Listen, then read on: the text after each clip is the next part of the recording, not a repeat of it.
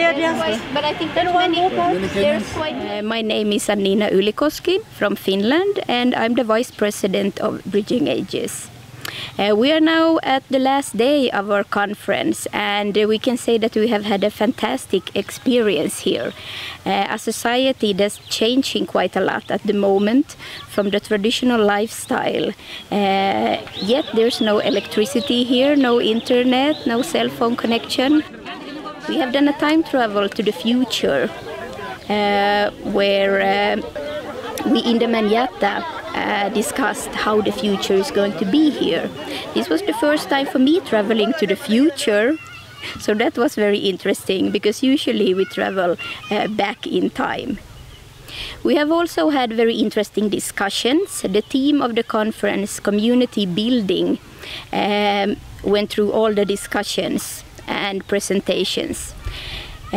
Community building as a whole was something we agreed upon that should be something that includes everybody in the society, and especially the local society when you create, for example, curriculums or create groups or something like that. And also the meaning of both elders and young people in the mix, and also men and women.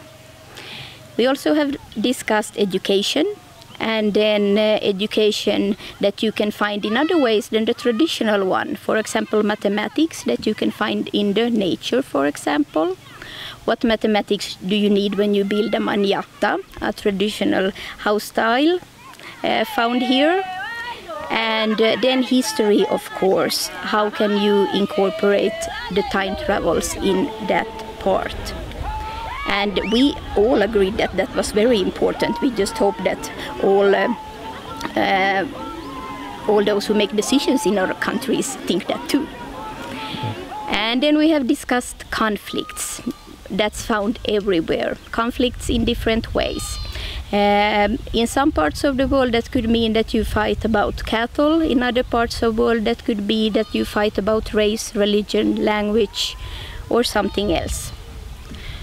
And we all could draw from these experiences in different ways. Even though we didn't recognize the conflict exactly as ours, we still could draw from the conclusions and get something out of it.